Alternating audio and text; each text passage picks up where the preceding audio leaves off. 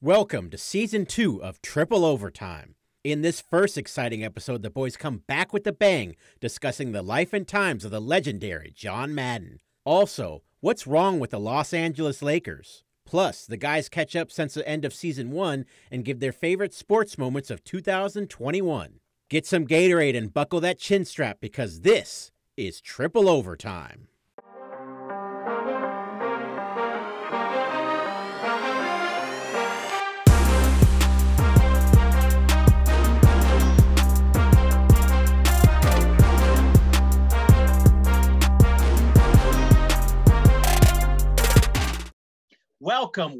Welcome back, everyone. Maybe for the first time, maybe you're coming back. This is Season 2 of Triple Overtime. We are back and better than ever. Well, hopefully at least as good as last time you saw us.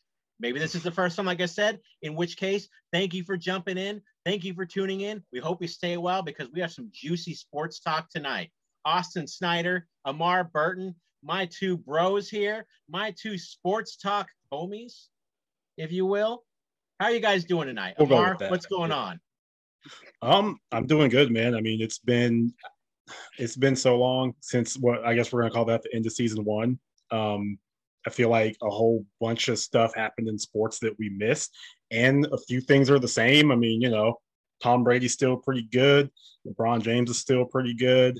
So not everything's changed, but yeah, it's been a lot. Like record. I like that, Amar. LeBron in there. Mm-hmm. Right. I like that. Amar and Dylan both. Dylan especially, what better way to, I guess, come or make up for all that time that we've missed, other than just saying it was the end of season 1, right? Now we're back into season 2. But things are great, man. I mean, we had a super amazing Christmas. We got peppered with some snow here not too long ago. So we're definitely in the middle of winter. But yeah, I mean, life has just been amazing. I'm incredibly excited to get in and talk some sports with you guys. There's been some very major things happening. So yeah, I'm just stoked for it, man. Can't wait to get into it here. Yeah, I'm just going to say, I missed you guys. I missed jumping on the mic here. I missed jumping on the Zoom. Sound issues notwithstanding, everybody knows we use Zoom. It's not the greatest technology, but it's what we got. And what we got is each other also. And we got sports talk, and you can't beat that, right, guys? Exactly. Absolutely not. Yeah. And, Dylan, now you've got all that camera experience. It's now you're just always ready. You're always like in game mode, right? Yeah, it's just too bad. Something like that. Anyway, so let's jump right into it. We did have some sad news recently, whenever you're watching this, I don't know how many days it'll have been, but just recently, last night, we heard about the passing of the late, great John Madden, a true legend, not just in football, not just in the NFL, but this guy transcended sports. I mean, he was a huge, larger-than-life personality, and he meant a lot to a lot of people. And what we're going to do here is just kind of talk about what he meant to us and maybe when we first saw him and what we think of his legacy and so on and so forth. So Amar, since Austin just cut out, his video is already messing up. It's 5 minutes into I'm good. Season 2. We're going to start with you, Amar. Talk about Madden a little bit. I'm down here in Las Vegas, home of the Raiders. And so I think the Madden news is really big, down here.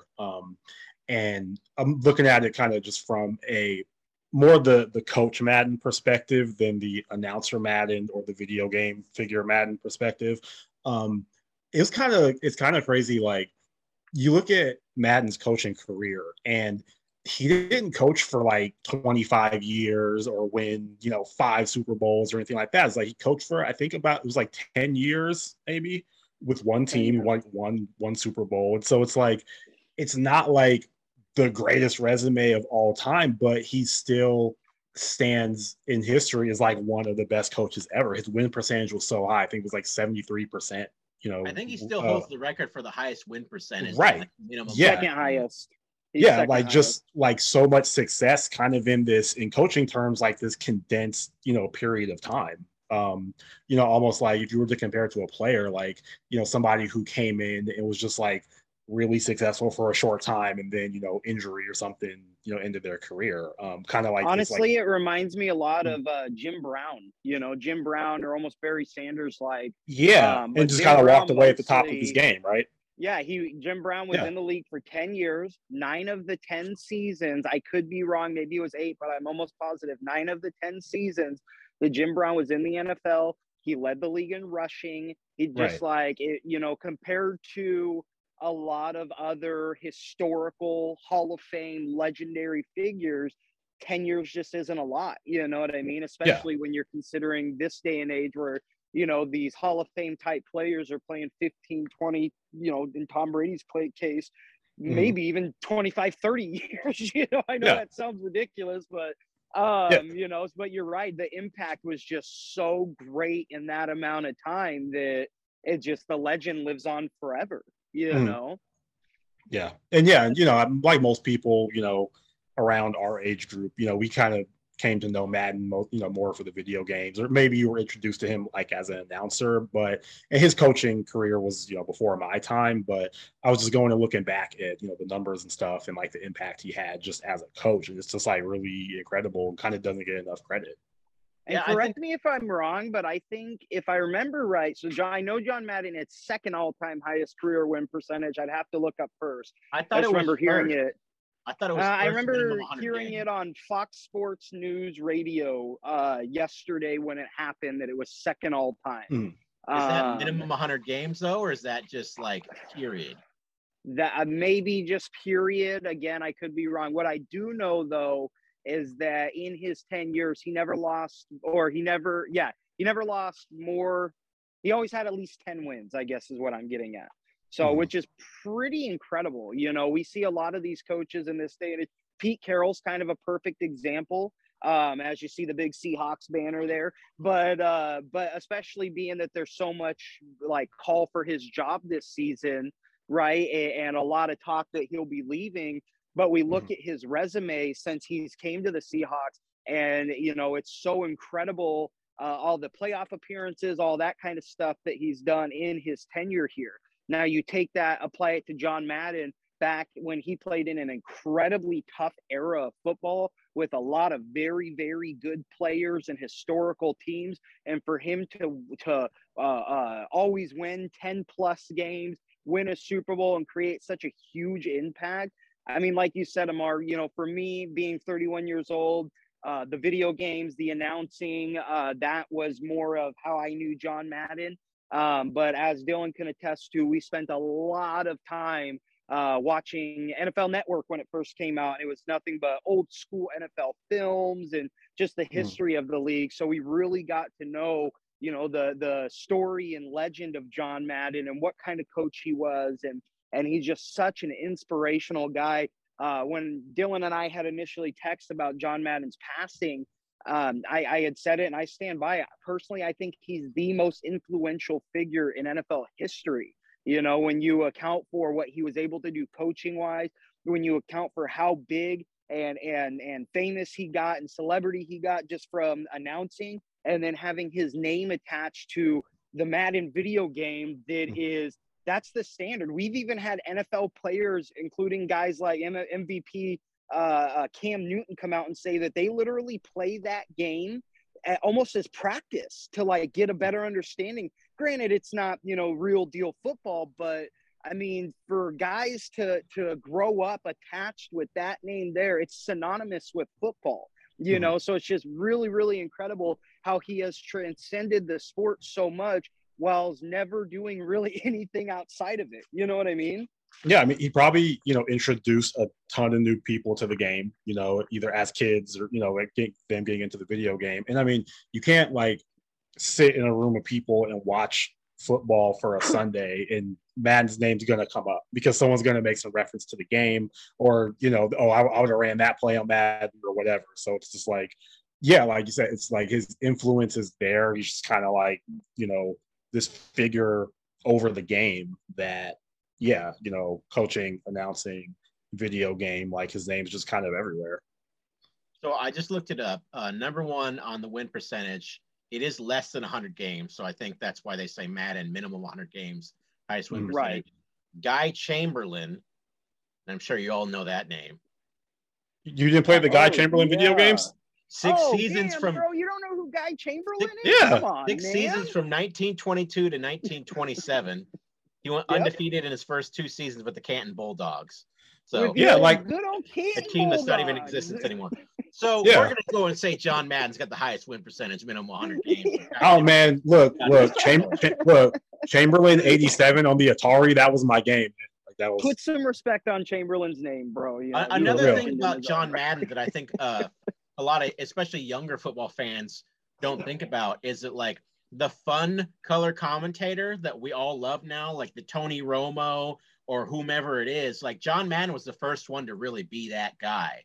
You know, he was the first like kind of everyman, simple, like call out a play, tell you what happened here, you know, break it down in like layman's terms so you'd know. And he was fun and he had his own terminology, his own catchphrases. He had the boom, you know, and then you knock over the mic just like that. You have a boom. Like John Madden like brought all that to life. He was really the first commentator that was like that in maybe not just football, but maybe just in sports, you know what I mean? And that's how he helped transcend the game of football, because he was already a Hall of Fame coach, but once he got that broadcast job, like the guy was everywhere. He was on Miller Lite commercials. He was on the video game. He was endorsing Tough Actin' Tinactin. He was on telling Little you to buy Giants. things at Walmart.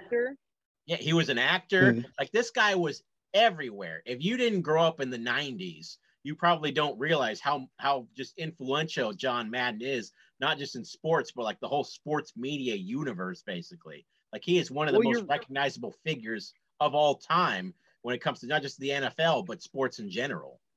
You're right, Dylan. And I mean, the way that the things are like these professional sports are broadcast, broken down, analyzed, etc., in real time during the games nowadays is a direct result of John Madden, because nobody was doing that. Nobody, you had your basic play-by-play announcer, and then your commentator who you know, your color commentator, who is going to go into some of the stats, some of the history, et cetera, but you never had someone that was going to take the time and that could so seamlessly from a fourth down punt, right, all the way going into the next drive, could take in a matter of seconds an entire play sequence or drive, break it down so that the average man or woman can understand exactly what happened, what to look for, you know, on the next drive, et cetera, et cetera. Nobody was doing that. And now that's the entire premise of every sports show, of every analyst, everything, you know, it's breaking it down, showing the people how things went the way that they did, what this play meant, you know, what to look for, et cetera, and that's incredible that here we are in 2021 and they've taken his same basic formula and then just you know, maybe made it better just through, you know, advancement in technology, et cetera, but you know, it's still just the same basic format that John Madden was using all those years ago. You think the NFL pregame show with like 8 guys in the studio, they're trying to recreate that? We're just sitting on the couch, a bunch of guys talking football. And that was kind of like what you said, John Madden kind of introduced. And now it's the standard. And, you know, some people don't do it as well as others, but that's what they're all shooting for. It's what they're all gunning for, is like that kind of that Madden, you know, that Madden effect. Yeah, a lot of people talk about how great. A lot of people talk about how great Tony Romo is as a color commentator. You know, like I feel like these people didn't know that Madden had been doing this for a while. You know what I mean? Like, not saying Romo's not great at his job, but Madden like pretty much invented it. You know what I mean? Like the whole breakdown. Nobody was showing you why a guy got open on a play before. It was just, you know, he throws the ball and touchdown. Like, have you guys watched some of those old games with like old commentary? Some of it is very super boring. Vanilla. Some of it is super dry. You know, Bradshaw drops back, he throws it, and touchdown. You know, sounds like really bad Super Nintendo commentary or something like that. Yeah, no breakdown, no understand. You know, it's nice. John Madden, again, was one of the first guys that you felt like you weren't just watching some professional celebrity or whatever on TV telling you what's happening in the game. It's almost like you're sitting there with your buddy talking about the game, right? Like you're going over and discussing the game. Why, the same basic conversations that we would all have if we're sitting in the bar having a beer watching the football game. I mean, it's just the same basic things, right? So now, with that being said, one of my favorite parts about John Madden, obviously as a gamer, was the Madden football game. And now one of the best things that made Madden what it wasn't just the gameplay or anything else like that, but it was his commentary on the game as well. So I was going to do a list of 5, but I'll just rattle off a couple. But some of my favorite moments from those video games were the simplistic commentary that he would have on it that made you kind of scratch your head, but you loved it anyways. One of them being, well, that guy really knows how to use his arms and legs. The other one is, well, when he throws it in the air and the wide receiver catches it in the end zone, that's a touchdown. And I wonder, one of my all-time. Go ahead. I wonder if, like, because when you do that, it's not like he went in and just, I doubt he went in and just ad-libbed. I wonder if they wrote him this generic script and he just read it off. Because the way that works is you come in, you do the voiceovers, and you get paid and you leave. Madden's not programming the game. So I wonder if they're just like, just give this guy some football lines and that'll be good. That may very well be the case, and it would account for some of that. If some of this stuff wasn't things that he said live, I mean, there's one of them being, if this team doesn't put points on the board, I don't see how they can win. So, and that was a live commentary. Right. So, but that again, though, and I say that just out of jest. It's, totally lightheartedness for what the legend that he was. But that in itself just explains, how his mind works of just trying to break every facet of the game down to its simplest form. So whether you are an 80-year-old person who's watched the game their entire life and understands all the ins and outs of the intricacies of the preparation, the game plan, the play calling, the defensive schemes, the offensive schemes, etc. Or if you're someone who maybe you just watch on Thursday or on Thanksgiving, catch the Thursday games once a year with your family, at least then you can really, really comprehend and understand exactly what's going on and exactly the kind of mindset that these players have or why they do the things that they do. Man, I feel like I'm going to be 80 years old by the time Austin finishes point there. We are right back in the swing of things with long-winded Austin Snyder. Let's move on to a little modern day NBA basketball here. Amar, let's talk about, because media does not talk about this team enough, obviously, or this player, LeBron James. Let's talk about the Los Angeles Lakers. I find this team incredibly interesting because I didn't necessarily think that Westbrook was going to be this magical piece and they just ride to a title, but I definitely didn't think that they'd be this mediocre. I know injuries are playing a factor, but injuries play a factor for every team, right? They play a factor for every team in every sport every year. Amar, you are probably the bigger LeBron fan out of all three of us and the bigger Lakers fan out of all three of us. What is wrong with this team right now? Like, why are they so... They're not terrible, but they're just so incredibly average. Just average. It's hard to pinpoint what's wrong. Defense is an issue. Defensive breakdowns, injuries is obviously an issue. The whole age thing going into the season, the big knock to them was age, and I haven't necessarily seen age being the problem because the guy who's been out of the lineup the most, Anthony Davis, is the youngest one of their stars. He's the only one still in his 20s. So it's just, there's a chemistry element. You bring in all these new pieces at once, and they need time to work together, develop a chemistry and a rhythm and all of that. When you're dealing with other teams that have been together for a little bit, and they're going to have a leg up on that sense. But LA did this in the 2019-2020 season. They brought in a bunch of new guys. That was the year they brought in Anthony Davis, and they got here and they won the championship. So, that may not be a good excuse.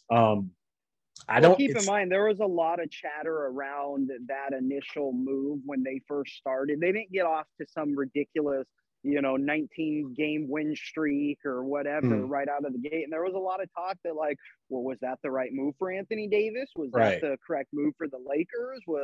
Yeah. Can LeBron James and Anthony Davis coexist, despite the fact that there was nothing out there that would point to the fact that, like, that relationship was strained out of the gate, Mm, yeah. And and Westbrook, he'll get his triple doubles and he'll have like kind of his bulk numbers here and there, but he's not playing like the Russell Westbrook that we've seen, the last few years, in other stops.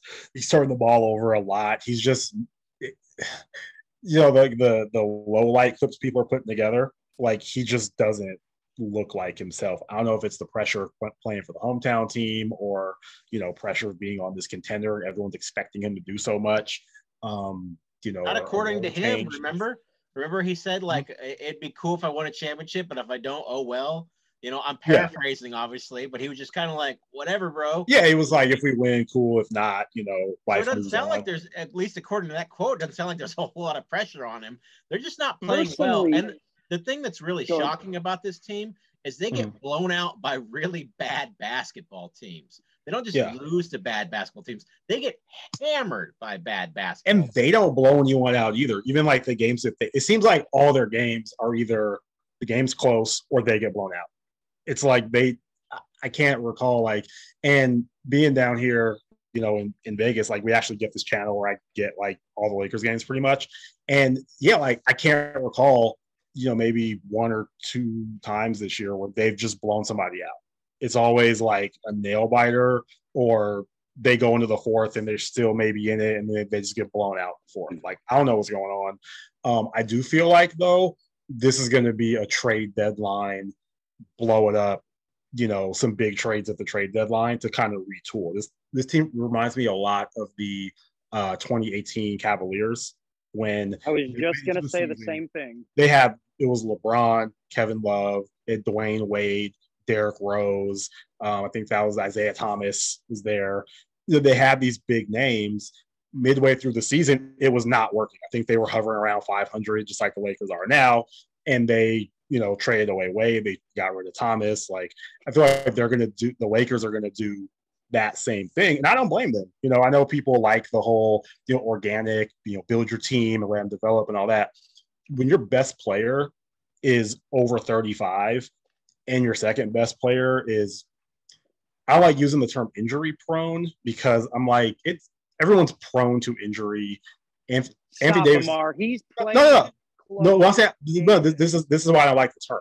Anthony Davis has played thousands of basketball games in his life, and he's been injured like 10 times, 20, whatever the number is. It's a very small percentage compared to how much you remember. Played over 82% of his games. You remember what Charles Barkley called him, right?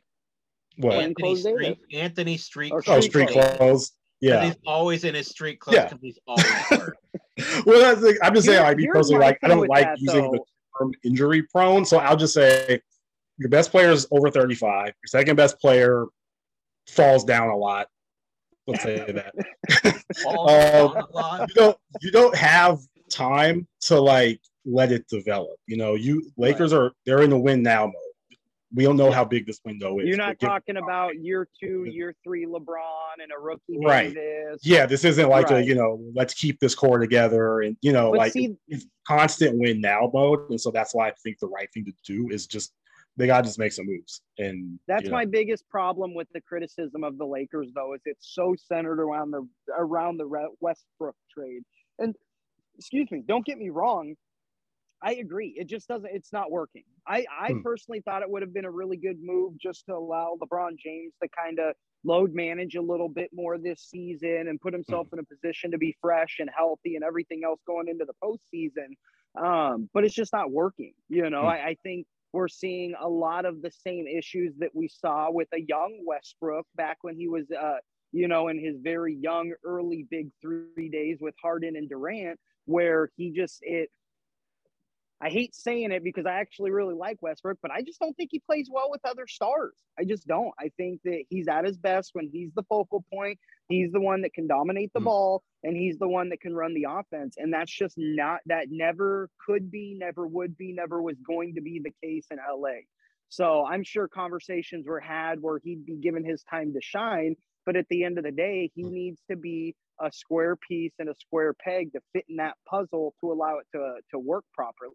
But aside from all of that, right, like you're right, I think by the trade deadline, Westbrook, whoever else they thought might have worked, none included, etc., they're going to kind of retool halfway through the season and make a deep playoff run. I think the biggest problem, though, is there's not enough criticism around the Anthony Davis issue. Because even when he was healthy, he was not playing his best basketball this season. You know, he was playing very timid.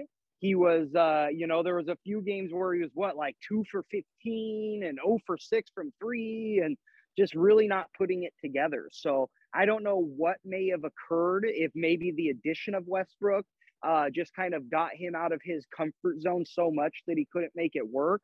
But, you know, Anthony Davis is supposed to be the guy that this team is going to be centered around when LeBron James finally steps back, not only out of the limelight of being the face of the franchise, but, you know, eventually retires. You know, that's always been the goal or talk or understanding around bringing Davis into LA, is that he's the future. And if that guy's your future, you might as well just call him the Pelicans 2.0, because at this point, he's not carrying anybody anywhere.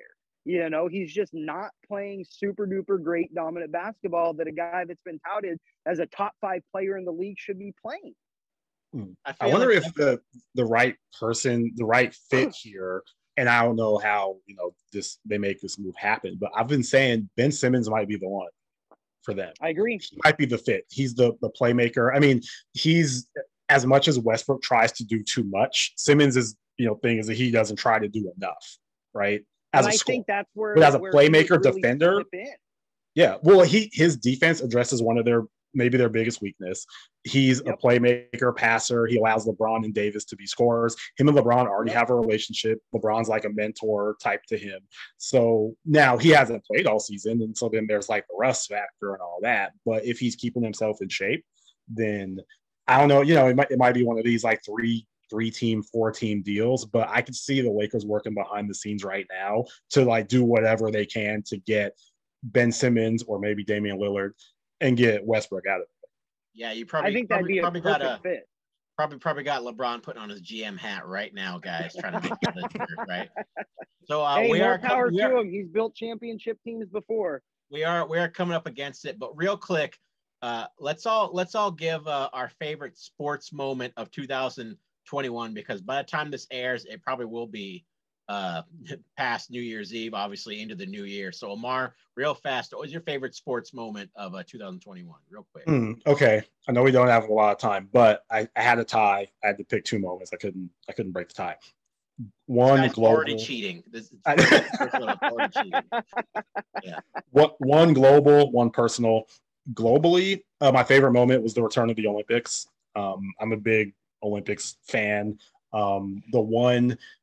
The biggest downer of an event that got canceled in 2020 because of the pandemic, other than my baby shower, was the 2020 Olympics getting canceled. That was like the one where I was just like, man, like I couldn't believe that. So to have it come back in 2021, you know, me to get that Olympic fix, that was my favorite moment, you know, from the track to weightlifting to basketball to swimming and diving and just all the sports. Like that's my thing. Personal favorite sports moment 2021 happened in my gym when I punched my heavy bag off of the stand. All right, Austin, real quick. It was just a pure power moment doing my Muay Thai in the garage, and I just delivered that right hand, and the thing, it just came down. You know, I didn't know I had that punching power in me, so yeah, that's my most memorable moment. Something I always cherish. Austin, real quick, we got like 30 seconds. Go. All right. Jake Paul knocking out Tyrone Woodley this last time just shows that he actually is taking the sport serious, working real hard, putting in the effort, grinding in the gym. Good for you, buddy. You finally got my respect. All right, mine's Steph Curry becoming the all-time leader in three-point shots, greatest shooter of all time. It was awesome to see. Anyways, we're all out of time. We'll see you next time on Triple Overtime.